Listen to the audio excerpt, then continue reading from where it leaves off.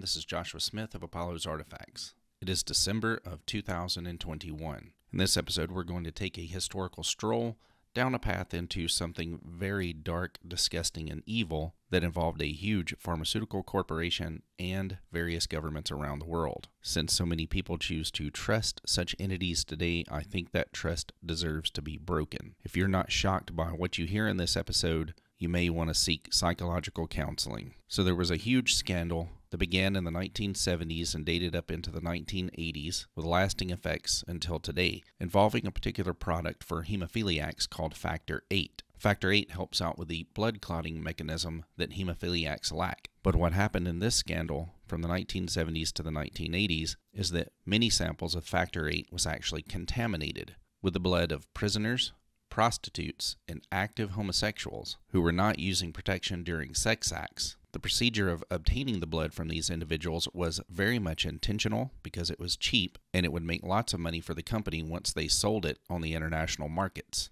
All of this is backed up with substantial amounts of documentation from a variety of legal cases that followed. Now I will roll a couple of news reports here to sort of set the scene for you further. This is from Scarborough country, before Joe Scarborough actually lost his mind and completely went off the deep end into crazy country. Mike, welcome to the show. We appreciate you being on tonight. Thanks for the invitation, Joe. Okay, let's talk about the rat of the week. Why is Bayer Corporation the rat of the week? Internal documents show that after this company positively, absolutely knew that they had a medication that was infected with the AIDS virus, they took the product off the market in the U.S. and then they dumped it in France, Europe, Asia, and Latin America.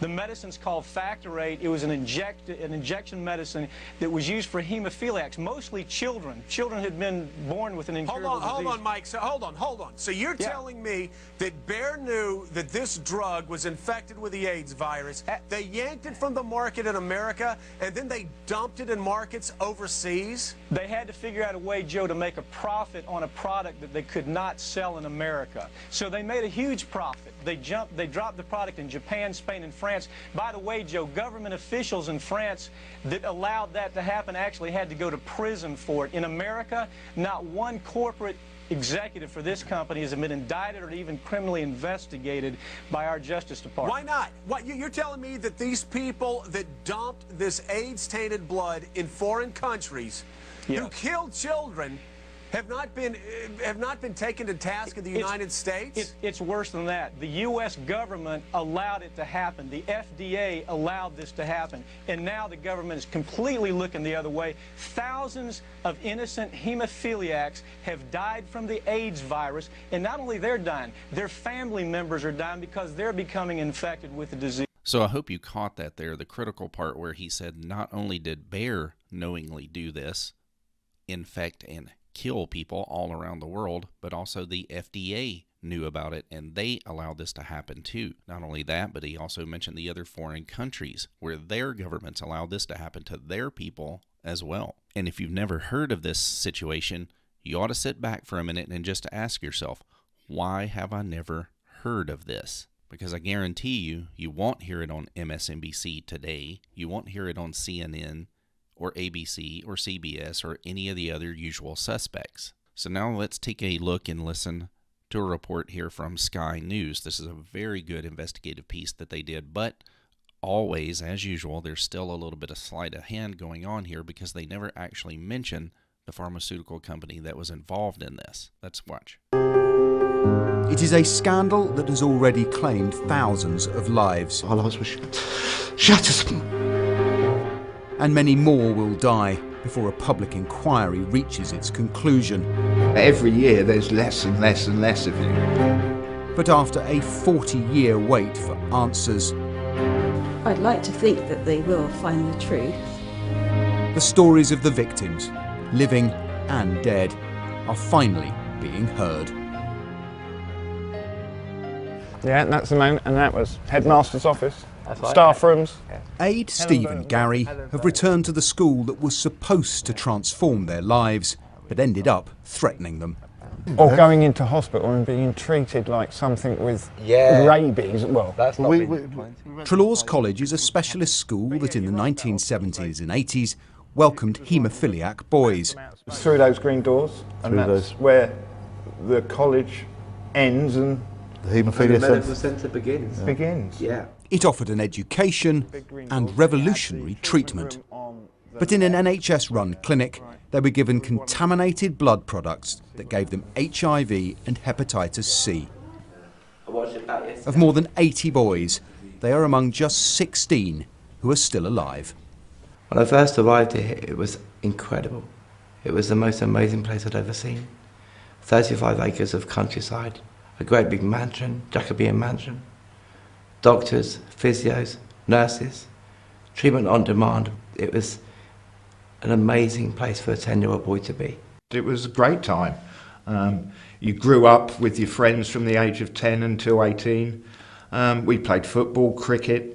100% attendance record, because if you had a bleed and had to be transfused with your injections, that would take between 15 minutes and half an hour, and you would literally go back to school. Just after breakfast, about 9:15, 8:30, something like that, we'd all prance down to the sick bay, stand outside the door, and then you'd go in and there'd be 3 or 4 tables ready with syringes on, full of factor 8. Bearing in mind we were children, 8, 9 years old, and we weren't really told a lot about it, really. They just said there's this new product on now and it's going to change your life. And yes, it did at that time, but obviously now we realise that it's killed a lot of us. We were told that for some of us in that room had HIV. And they told us by going around the room saying, you have, you haven't, you have, you haven't, you have. I was told that I had HIV in '83. Me and friend Steve just went in the room and matter-of-factly, you've been infected with HIV, we don't know anything about it, and we can't say for certain how long you're going to live for. around 1983, 1984, when the link had been made between HIV, AIDS and haemophilia, overnight haemophilia became a dirty word. We were scared. We could see what was going on. We realised this link had been made and it could be us. I'm the last remaining person alive in that room today.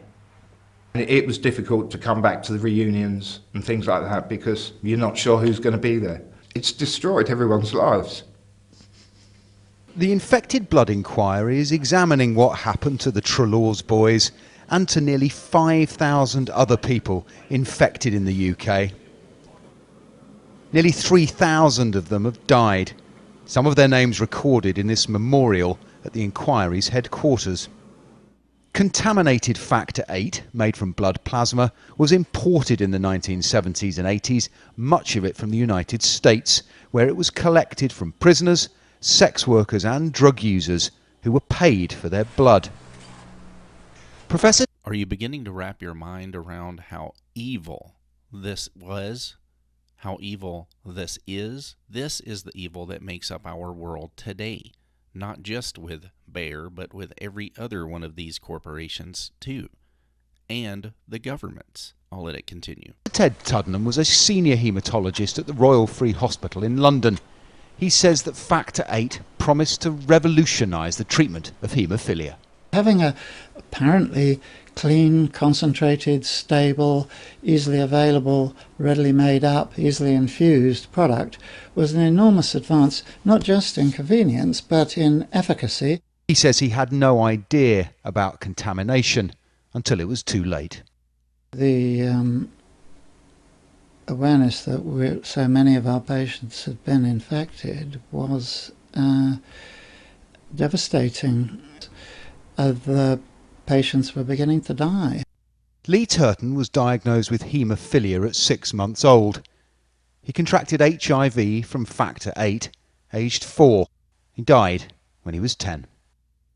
When they called us in to speak to us, the consultant just said straight away, we've done a blood test, he's HIV positive, and we know as much as you know. But we'd already, months before that, been asking how safe the treatment was, because we'd heard that it was in the blood products. I was to say up to 4.5, he was fine, 5.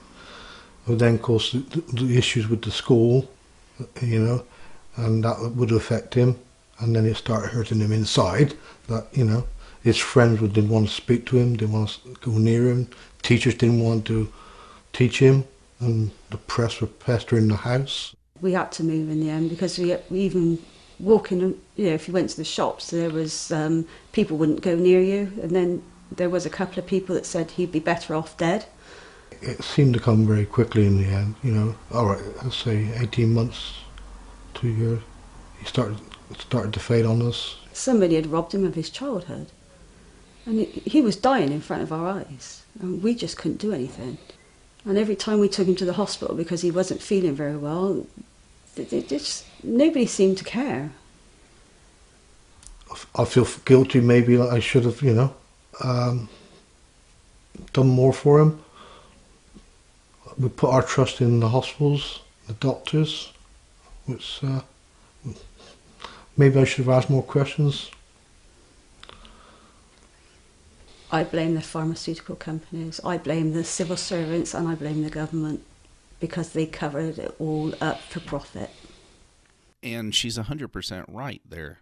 The companies did cover it up, and the governments did cover it up, and they always do this. It's why you cannot trust them. Do you think they're incentivized to tell the truth, to be honest? Of course they're not. Establishing who was responsible for the greatest treatment scandal in the history of the NHS is a central question for the inquiry.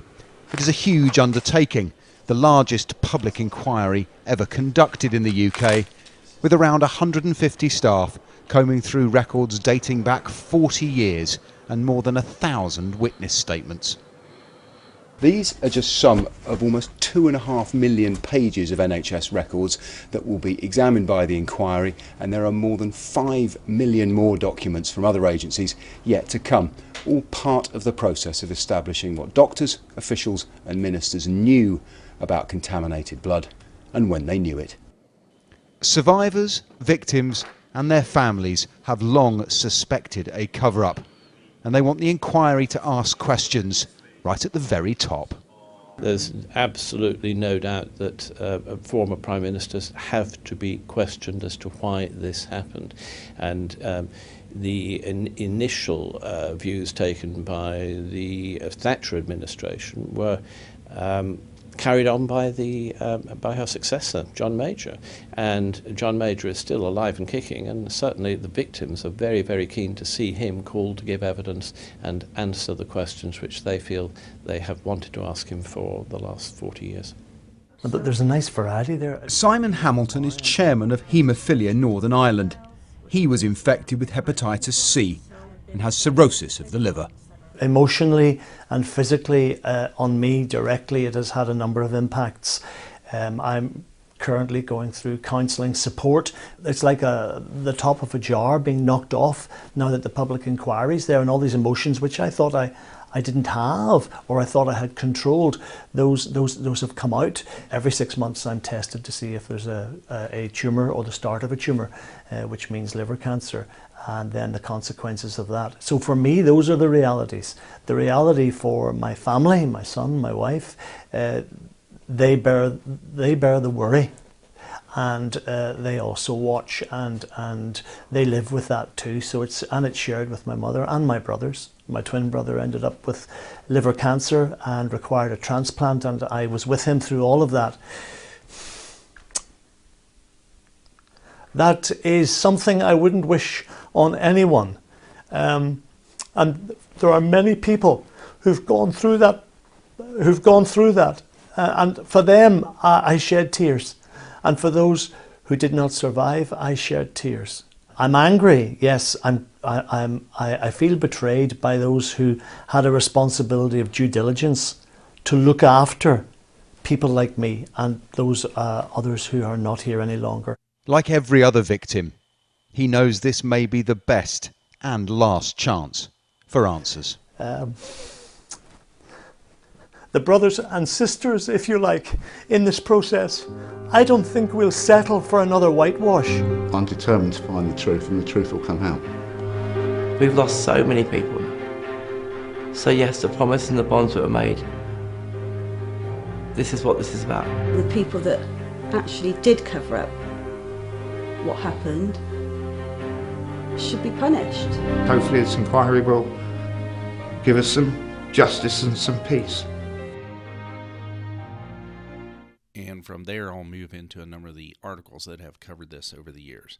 So this is from January of 2011 from CBS News Money Watch. The headline is, Bayer admits it paid millions in HIV infection cases, just not in English. The article begins here, to read the English-speaking media, you'd never know that Bayer just paid tens of millions of dollars to end a 3-decade-long scandal in which the company sold HIV-contaminated blood products to hemophiliacs, thousands of whom later died of AIDS. But as you read down in the details of the article here, you of course see the lead buried, as usually happens. Quote, the company accepts no responsibility in this case and continues to insist that it has always acted responsibly and ethically. This is despite the fact that Discovery uncovered documents, which I will show you here. There are 59 documents that you can access here, which show the behind-the-scenes meetings, the minutes, if you will, of their sales team members meeting and discussing this. What do we do with it? When people propose the idea that, well, we should just eliminate this stuff, get rid of it, they say, oh, no, no, no, that would cost us too much money. We're just going to sell this overseas. And we won't tell anybody what's in it or what's wrong with it, and we'll just let them suffer and die, basically. That's, of course, my interpretation. And, of course, I'll have all of this linked below so that you can access all of these documents for yourself, and you can see exactly what it was they were saying, and that they did this with full knowledge and culpability. Completely evil. And if you go down a bit further, you can see that this is actually a separate out-of-court settlement, which they had paid one previously back in 1997, and all of this was so quietly covered up and moved right past the American public as well. And here we have a small snippet from the Hemophilia Society, and this is regarding the cases in England. And it shows that out of all of those that were infected, that only 250 or so are still living, meaning that many, many of the others who were infected died as a result of this contaminated blood. And usually Wikipedia isn't particularly reliable, but they actually have a pretty decent entry on this case here, since so much of it has been substantiated over the years with court documents. They have a section here about the continued sales of the product, and then they list the various countries where people became infected. Canada, France, Iran, Iraq, Ireland, Italy, Japan, Portugal, the UK, United States, and there's actually a number of third world nations as well that aren't listed here, but I will cover when I get to a bigger article on this. Here you can even go to the Huffington Post, and they actually have a significant entry here on this scandal of the contaminated blood. Here you can see article after article after article covering this over the years. I will link this below as well. Here I think is a good spot to take a listen to one of the victims themselves, following the others that you saw earlier. This is from the BBC. I was infected, excuse me, in 1982 when I was 5 years old. We know now that the blood transfusions were known to be infected, but they were being used anyway. My parents weren't told until I was about 7 or 8 years old. Did they know you'd been infected? They did. They did. It's shown on my medical records that they knew for quite a while before my parents were informed. And you infected with HIV and hepatitis C, and hepatitis B for that matter, yes. Right. And they didn't think to tell your parents? Well, it seems to be a trend across the country that people were not told as soon as they were infected. And there's one good reason for this, a terrible reason, and one terrible consequence as well. The reason is that we know that patients were being monitored for infectivity trials, especially people who'd never been treated before, because they didn't. Did you catch what he just said there? The government knew who was infected, and they intentionally did not tell them so that they could see how the disease progressed in these people. Does this sound familiar at all? Does this sound like the Tuskegee syphilis study? Know how the progress of the disease would be transmitted in blood, and we have a letter to say that actually human trials were cheaper than chimpanzees in that case. Right. And the terrible consequence was, of course, that people who were sexually active and in relationships were infecting their partners, and we have several people that were infected during that terrible time. Yes. Okay, do you get that? They let these people go out and infect other people too. The sheer evil of this is beyond belief. And to think you still trust these people? You trust them when they get on TV and they tell you to take the COVID vaccines? Are you out of your freaking minds? Gosh. How are you now? I'm recovering. I was diagnosed with full-blown AIDS when I was 16 and missed about 4 years of my life being in hospital and expecting to die until new combination therapies came out. Yes. But slowly I've been recovering since then, and I'm pleased to be able to be here now as part of the contaminated blood group, Tainted blood. Yes. What did it mean when David Cameron made that apology? Because a lot of us thought the issue had then been dealt with. Or... Yeah. Well, I think a lot of us did as well. Obviously, that was David Cameron's last speech in his last PMQs, in which he made those promises. But since then, his apology has been found to be pretty hollow. It's meaningless, really. The other pledges that he made at the time to settle this, both financially and to settle it as far as justice is concerned, have been pushed aside. Right. So you've been to... What's the legal situation here? Because a lot of people would say, well, you take the NHS to court and you get decent compensation. Yes. They've done something pretty awful, and it's... Okay, so in 1990, we took the NHS to court. It was my parents at the time. Right. People were dropping like flies, and so they came up with a settlement, an out-of-court settlement, in which we were forced to sign waivers. So it's basically saying that we wouldn't sue for any further.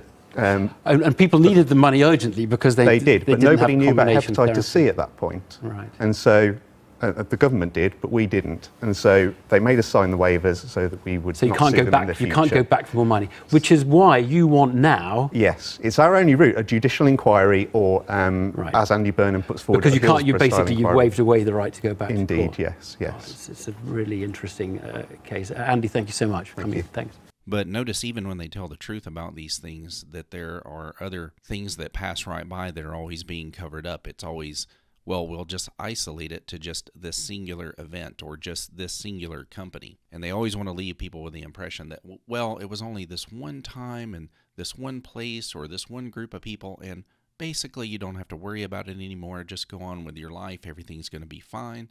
This is being dealt with now that we know that it took place. But that's the true danger and the true tragedy of the whole thing, is that it is still embedded within an overall structure of deception. Because do you think this is all that Bayer's ever been involved with that's bad? Let's take a look at this. The Holocaust Encyclopedia, Key Facts, and look at Bayer's role in the Holocaust. Do you think it was only Bayer? What about BASF? What about IBM? Here's another article from the Irish Times. Bayer accused of involvement in Nazi medical experiments on Jews. Here's another from the Los Angeles Times from 1999. Suit alleges Bayer role in Holocaust experiments. And we'll get down here to the key part of the accusation. According to the suit, quote, Bayer provided toxic chemicals to the Nazis. Some of those experiments involved injecting concentration camp inmates with toxic chemicals and germs known to cause diseases in order to test the effectiveness of various drugs manufactured by Bayer. Sound like this type of experiment has been repeated by them or other corporations in recent times? And here's another article interviewing the gentleman who we saw earlier in the video. I will have this link below as well. And if you think the evil ends there, take a look at this one. Here's the headline. It's an absolute bloody disgrace. New tainted blood shock. Charity set up to help after NHS HIV scandal profited from victims. Loan Trust took stake of houses and is still demanding repayment. A charity created to support victims of an NHS scandal that left nearly 3,000 people dead was making a profit from dying patients. The McFarland Trust was set up in 1988 by the government to help patients with hemophilia who had been infected with HIV from contaminated blood. The charity handed out monthly payments and emergency grants using cash from the Department of Health. But it has emerged the MFT was also entering into equity deals with desperate victims at risk of losing their homes. So in other words, they were trapping these people, taking their property away from them, and basically just leaving them for dead, along with the companies that had actually infected them and the government which was allowing it to happen. This is evil compounded upon evil upon other evil. Here's another article about this topic, contaminated blood scandal. It was avoided unavoidable, now historic inquiry must uncover the truth. But unfortunately, this inquiry didn't accomplish very much whatsoever. And here you can see a photograph of another one of the victims who died at just the age of 37 from AIDS. And here you find out it wasn't just hemophiliacs either. It also included new mothers who were given life-saving blood after childbirth. Terrible. And here's the final one from the Guardian. Bayer division knowingly sold HIV-infected protein. And even here you can see that the total payouts as of 2003 were only around some $600 million. But I imagine they made a lot more by selling it all around the world previously. And there's a very important peer-reviewed article about this titled Blood Money, Bayer's Inventory of HIV-Contaminated Blood Products in Third World Hemophiliacs. Now, I can't open this here as you have to have institutional authorization, but I was able to gain that and I printed it off, so I'm going to read some of that to you. But I will provide these links below in case you want to try to access this. So this was published in 2014 in Accountability and Research, issue 21. The summary here says this article presents an overlooked case of research misconduct and violations of basic principles of medical and business ethics. Moving down a bit further, it says the financial investment in the product was considered too high to destroy the inventory. Thus, they sold the contaminated AHF to overseas markets in Asia and Latin America without the precaution of heat treating the product recommended for eliminating the risk, because they thought this would just cost too much, so they were just going to throw the infected blood out there all over people. It's a blood sacrifice, really. In the introduction here it says pharmaceutical companies uniformly claim to embrace moral values as one of their highest obligations to patients. Bayer, for example, claims to help patients around the world by preventing, alleviating, and curing disease as part of their mission. Science for a better life, they say. Marketing strategies that are concealed from the public contrast sharply, however, with the image provided by public relations campaigns. Given the importance of what is known in relatively small legal circles as the hemo case, we believe that a fuller account merits exposure in the biomedical literature. And I'm just going to skip around in this to hit some of the high points, or lowlights as it were. While the hemo case involved human immunodeficiency virus infected hemophiliacs in the United States and abroad, our account below focuses attention on the marketing and distribution of contaminated blood products in Asia, the so-called dumping aspect of the larger body of cases litigated. But one of the key things that you find out here is that the courts actually sealed a number of the documents. So with the 59 that I showed you before, there are actually many, many more beyond that the government will not, for one reason or another, allow the public to even see. Here I'm going to move down to a paragraph on page 391 of this article. It is well known that individuals with a history of IV drug use, prisoners, and promiscuous gay males are at high risk for prevalence of viral diseases such as hepatitis B, hepatitis C, and HIV that are transferred through exposure to human blood. As early as 1975, the connection between promiscuous gay males, sexual behavior, and the spread of hepatitis B infection was well known. Experts recommended that such individuals refrain from blood donations. Due to the risk of transmitting and thereby spreading deadly and debilitating diseases, the United States federal government passed a law between the late 1970s and early 1980s that required companies to obtain blood for manufacturing their blood products strictly from normal, healthy individuals. At that time, the main companies that produced AHF included as follows: Cutter Laboratories, purchased by Bayer in 1974, thus it was Bayer's; Baxter Healthcare, Alpha Therapeutic Corporation, Armor Pharmaceutical Company, Aventi Bearing, and Sventis. So there were lots of other companies involved in the scandal as well. In the 1980s, Cutter and other companies targeted categories of plasma donors, IV drug users, prison inmates, Skid Row residents, and promiscuous gay males to manufacture AHF because the donors were readily available and willing to sell their blood for cheap, and the demand was high. In other words, they targeted these vulnerable communities so that they could make profit, regardless of the horrendous consequences for others, such as the children that you see here. Skipping down further, in the late 1970s and early 1980s, promiscuous gay males and prisoners were widely exposed to hepatitis B, so acquiring plasma from those populations would likely harvest sufficient levels of antibodies to warrant selling these drugs and knowing that they were contaminated. A bit further down here it says, by 1982, the Centers for Disease Control's Morbidity and Mortality Weekly Report included the alarming discovery that hemophiliacs treated with AHF, meaning heterosexuals without a history of IV drug use, had contracted a rare form of pneumonia, frequently diagnosed in AIDS patients. The CDC noted that this type of pneumonia had not previously been reported among hemophilia patients who had no other underlying diseases and have not had therapy commonly associated with immunosuppression. Also in 1982, based on studies in which chimpanzees injected with AHF developed AIDS-like symptoms that included this type of pneumonia, it appears that Cutter or Bayer in particular had strong evidence that AHF could transmit HIV. In other words, by 1982, they had plenty enough reason to know that this was already taking place. And despite this fact, the company made the decision that they were not going to exclude those types of high-risk donors. And instead of following the advice to heat treat it or get rid of it, the company chose instead to continue to market the non-heat treated version, manufactured from the pooled plasma of thousands of donors who were screened using only voluntary self-reporting methods. In other words, it was just liar's papers. Dropping down a bit further, it says here, by May of 1984, however, the company had tested its own non-heat-treated AHF and determined that HIV survived the manufacturing process, but that HIV did not survive the heat-treated AHF viral deactivation process. The inconsistency in their position, we believe, is explained by the fact that this company wanted to protect its market share through sale of its inventory non-heat-treated AHF. And they actually went much further than that. This is in their 1985 marketing plan for the Far East. It says here, instead of destroying the high-risk non-heat-treated AHF in their inventories, the company determined that they would need to, quote, sell as much of it as possible, even at marginal prices. The marketing plan lamented the fact that the company was forced to terminate its business in New Zealand in 1982 when AIDS became an issue, but optimistically they identified India, Philippines, Indonesia, Thailand, Hong Kong, Taiwan, Singapore, Malaysia, Brunei, Korea, Pakistan, Sri Lanka, Burma, and Nepal as possible markets for their non-heat-treated AHF, thus the contaminated blood.